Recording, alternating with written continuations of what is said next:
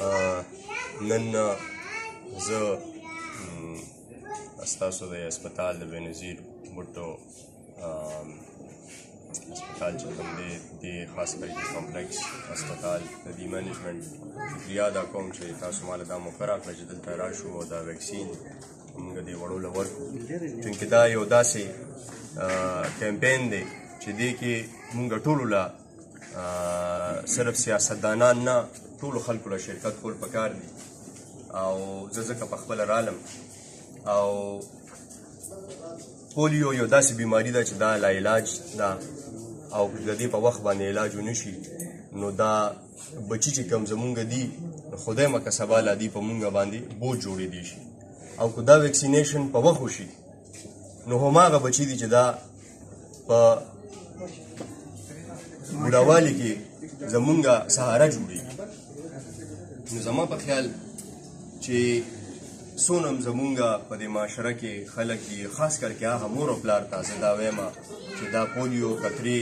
په وخت ورکول پکار دي چې د دې بیمارۍ ختمه وشي ځکه چې څنګه تاسو ته پته ده په دې ټوله دنیا کې صرف یو زمونږ ملک او افغانستان پاتې دی چې هلته کې دا بیماري شته نور د هر ځای نه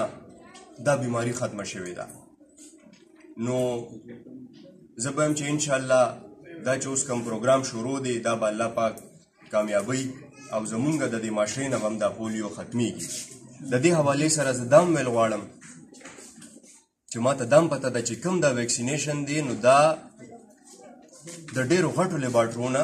د دې تصدیق شوی دی او د دې هیڅ سایډ افیکټس نشته د دې هیڅ نقصان نشته د دې ویکسینیشن صرف فایده ده زمونږ بچو ته او مونږ ته نو دې کې هیڅ قسمه چې کوم دی نو مسله نه ده پکار مور او پلار ته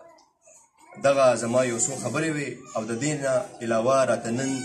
دې دا هم ووایي زما په علم کې دا هم اضافه وشوه چې د پولیو قطرې سرې دي د وایټامین ای قطرې هم ورکوي نو وایټامین ای یو داسې څیز دی چې هغه هم وړو له په وخت باندې ورکول پکار دي ځکه دې سره د هغې وجود کې چې کم دی نو هغه طاقت راځي چې هغه د ټولو بیمارو دغه کولی شي جنګ کولی شي نو زه وایم چې دغه وایټامین ای هم ډېره ضروري ده چې هغه زموږ دې وړو ته په وخت باندې میلاویږي والسلام